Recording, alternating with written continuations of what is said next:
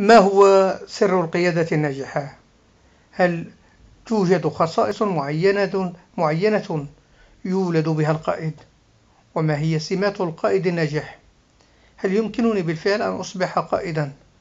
ما هو الفرق بين القائد والمدير؟ وغير ذلك من الأسئلة التي يتساءل عنها الكثيرون، وهو ما يدفعنا للتعرف على سر القيادة الناجحة التي تساهم في تحفيز العاملين وتدريبهم وتنمية قدراتهم من أجل تحقيق أهداف المؤسسة، بالإضافة إلى إيجاد حلول جذرية للمشكلات. يتساءل الكثير عن سر القيادة الناجحة، والمفاجأة أنه ليس هناك سر وراء القيادة الناجحة، ولكن يوجد عدة سمات للقائد الناجح، وهو ما سنتعرف عليه. تقول العديد من الدراسات أن التخطيط يتطلب 80% من وقت القائد، بينما التنفيذ يتطلب فقط 20%، حتى لا يترك أي سبيل للصدفة، ويحدث ذلك عند الاستفادة من كل ما لديه من إمكانيات ووضع خطة زمنية وواقعية لكي يصل لأفضل نتائج في الوقت المناسب. يعمل القائد دوما على تنظيم أولوياته وأهدافه ووقته وتوزيع المهام وفقا لقدرات كل شخص، وصولا لتنظيم أوراقه ومكتبه حتى يتمكن من إنجاز الكثير من المهام في أوقات محددة بكل سهولة.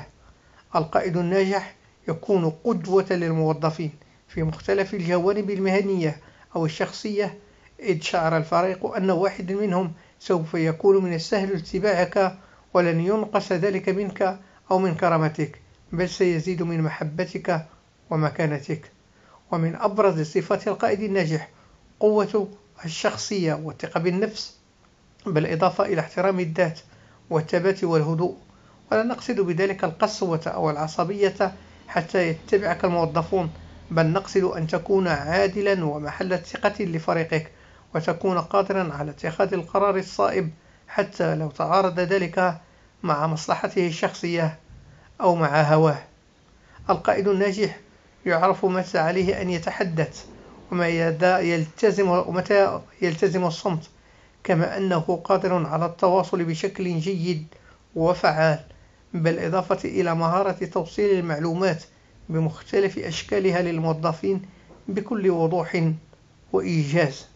يسعى القائد الملهم من أجل تلبية احتياجات الفريق وتقديم مصلحته على السلطة، وهو ما يدفع أعضاءه لإنجاز الكثير من الأعمال بالشكل الصحيح.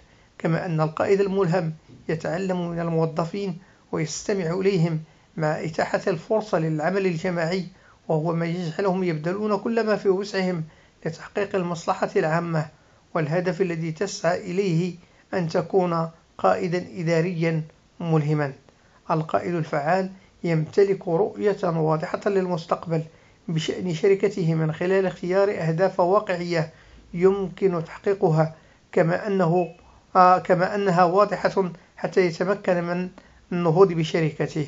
وعلى القائد أن يكون قادرا على اتخاذ القرارات الهامة والمصيرية بناء على المعلومات التي تغطي المشكلة من كل النواحي الأخرى. والقائد هو فل لإدارة الأزمات حتى يتمكن من مواجهة الأحداث والعمل على الخروج بسلام من تلك المشكلات عن طريق إيجاد حلول أفضل لها. شكرا على حسن المتابعة. المشاهد تيفي. قبل ما تخرجوا ما تنسوش تابوناو في لاشين يوتيوب وبارطاجيو الفيديو مع أصحابكم في مواقع التواصل الاجتماعي، وما تنسوش ديروا جيم.